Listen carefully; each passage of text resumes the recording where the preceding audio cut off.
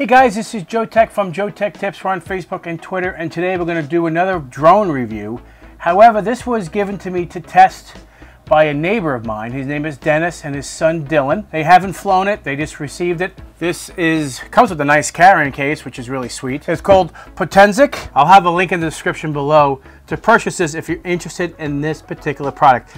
It is interesting. This is the drone itself. It weighs almost absolutely nothing. It doesn't come with the blade guards on it at all. You have to put these on. There's tiny little screws, and there's another two for the legs. Each leg has its own. And then it also comes with additional black blades. So you get extra screws, you got a screwdriver, and you also have a memory card reader. This comes with a 4 gig memory card, and it has a 720p camera. You'll see, I want to show you some videos of that.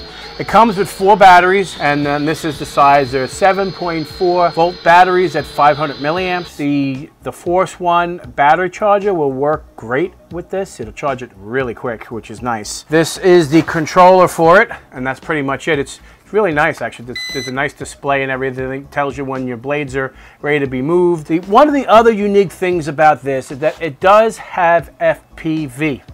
It has its own dedicated screen, and it powers up on its own. It has its own battery pack. So this is the antenna. It goes like so, and this snaps right into place like so, and you can fly your drone from doing FPV. First person view, if you want to know what that stood for. And then you could fly looking at the camera through the drone and look in the screen. It does come with its own charges. It has a USB type, and it goes to 3 connectors on here. You can actually charge 3 batteries at the same time with 1 USB, but that would take substantial amount of time. And then you have the charger for the FPV. Let's take a look and see how this thing flies. All right, we're gonna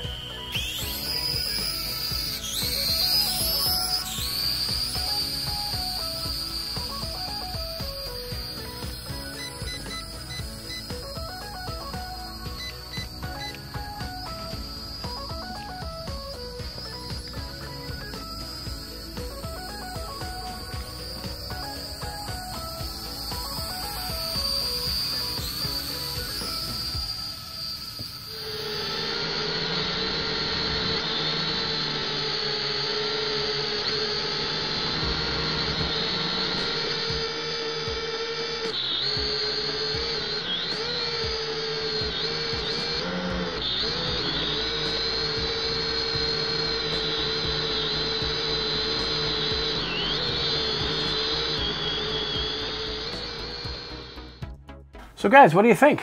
Pretty good, right? Not bad for a $200 drone, especially with the FPV. So if you guys like this video, give me a thumbs up.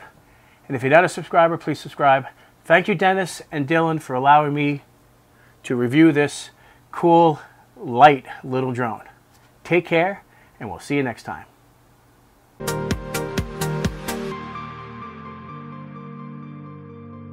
Creative Labs iRaw.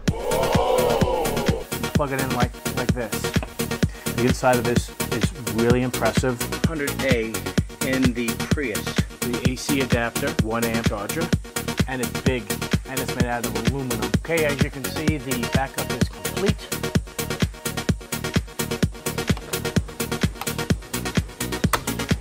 Like so. And now you can create the RAID array. I mean, for the price difference between the two,